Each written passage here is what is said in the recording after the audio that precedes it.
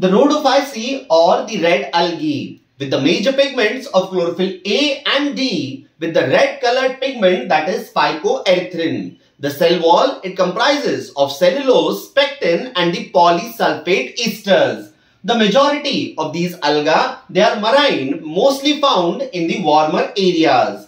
They will be found in the well-lighted regions on the surface of the water or also at greater depths where very little light it penetrates.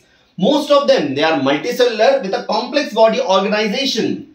The food which is stored in them is mainly in the form of Floridian starch, having a structure much similar to that of amylopectin and glycogen. The vegetative reproduction is by fragmentation, asexual reproduction by non-motile spores and sexual by the non-motile gametes. So overall, the motile structures, they are absent. Reproduction with the sexual one is mainly oogamous followed by the complex post-fertilization changes. Some common examples include Polysiphonia, Gracilaria, Gelidium and Porphyra.